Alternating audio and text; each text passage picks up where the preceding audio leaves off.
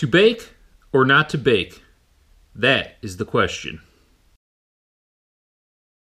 What's going on, Performance Posse? It's Andrew coming to you from the basement workshop once again. I've got an interesting little video for you guys here today. It stems from a conversation I had at work just the other night. A fellow was explaining to me that he was looking to start making his own jigs, painting them, etc., but he wasn't comfortable baking the powder coat on in the oven in which he uses to cook his food. I have to say I'm on board with him on that. I wouldn't probably recommend putting lead into the oven where you cook your food on a daily basis, but he was unsure as to how his finishes would turn out if he didn't bake the finish on.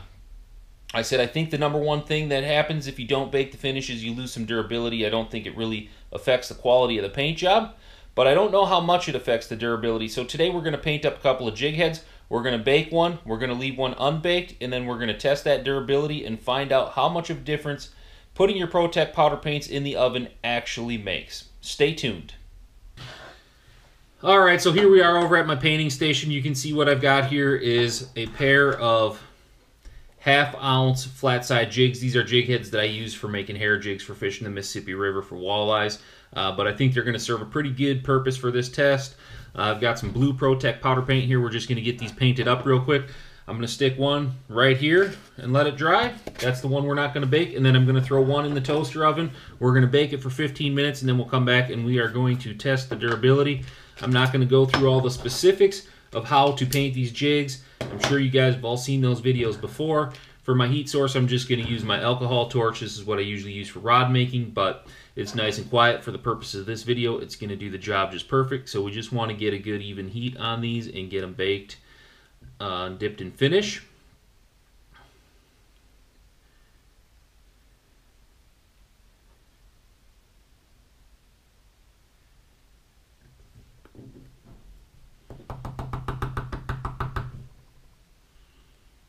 All right, there you go. That one's going into the toaster oven.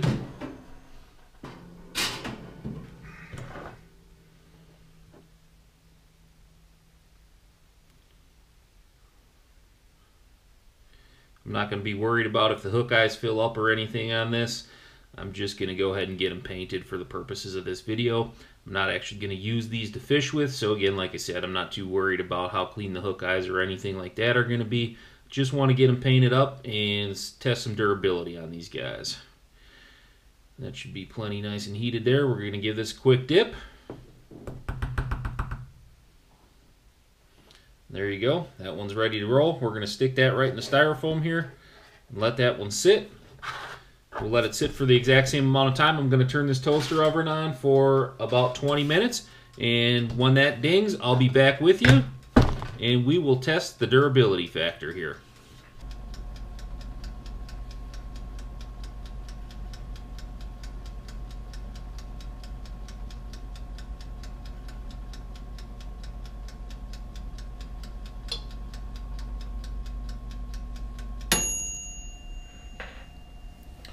Alright, so that was 20 minutes at around 300 degrees. My toaster oven runs a little bit hotter. I know Pro-Tec recommends 325 for 20 minutes, but I've used the infrared thermometer on this thing, and it does run a little bit hotter, so I set mine at 300. That was 20 minutes. Let's get a closer look at these two jigs. This is going to be a little bit warm, but should be okay. So there's the one that came out of the toaster oven.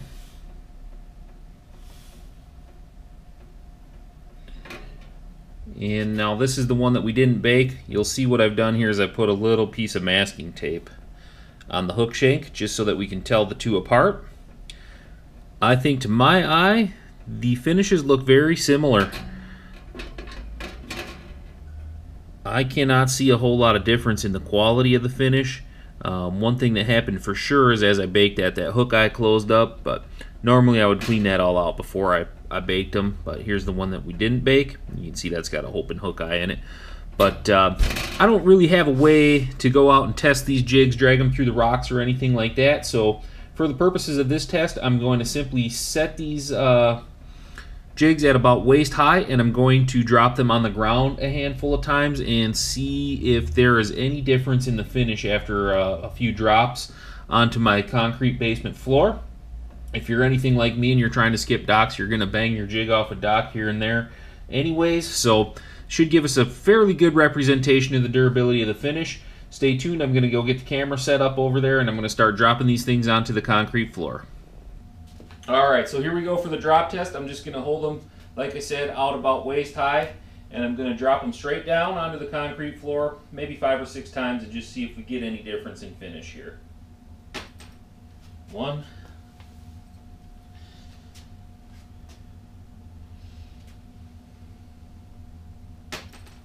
2,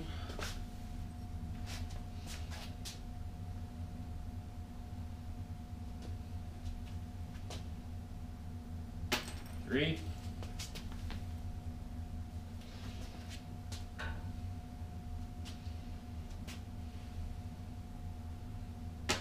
4,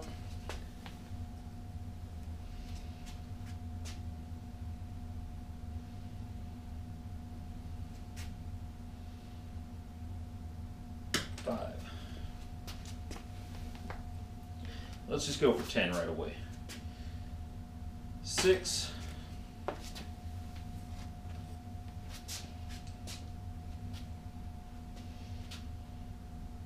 7,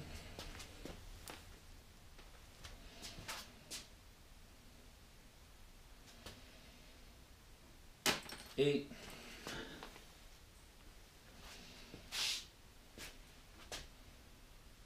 9, and one more for an even 10. Here we go, drop number 10. All right, that's 10 drops. Let's go back over to the painting station and get a look at these under the light, see if we have any real differences here. All right, guys, so here I am back at my painting table. First, we're going to look at the jig head that actually went into the toaster oven. I'm going to try to zoom in on this as best as I can. I think you can see that there is definitively some damage to the paint from dropping it on the concrete floor. Try to get a good look at that, get my shadow out of the way. I would say that that's about what I expected. The damage seems to be very limited to the impact area. Let's go ahead and get a close look at the one, and just so you can see here, this is the one with the tape on it. This is the one that I did not bake. And you can see that one is also taking a substantial amount of damage. I think the difference in this one, though, is I'm starting to see, you know, bigger areas with no paint at all. Like that's a pretty big chunk missing right there, and that's on the back side of the jig, and we're starting to see some damage creeping into the flat side of the jig even on this one. There you can kind of get a good look at how it's coming down onto the side of the jig head.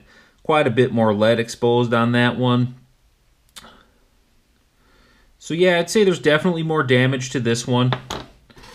Another quick peek at the one that went into the toaster oven. You can see again how that's pretty well mitigated just to the areas where it's impacting the cement. Can you get away with painting and not baking? I would say, yeah, absolutely, probably, especially on these river style jigs where you're going to be donating a bunch of them to the bottom of the river anyways. But if you've got the toaster oven, it's probably worth the 15-20 minutes of extra time for the durability. Certainly would be your call, but I think the results are pretty clear from this quote-unquote scientific experiment. It was really scientific down here in the shop. I'm sure you guys can tell. Well, folks, there you have it. I think we generated some pretty conclusive results down here in the shop today. In my opinion, it's definitely worth the extra 15 to 20 minutes to bake those powder coats on if you have a dedicated oven to do so. If you guys got some valuable information, or if you just enjoyed this video, please hit that thumbs up button, leave some comments below. I try to respond to all the feedback. Don't forget to become a member of the Performance Posse by subscribing to the channel. And stay tuned, you guys. I got some great videos coming up for you. I have a new jig mold I want to share with you, a new plastic mold I want to share with you, as well as a few other videos I've got in the works here. So stay tuned, everybody. Thanks again for tuning in. Until next time, tight lines.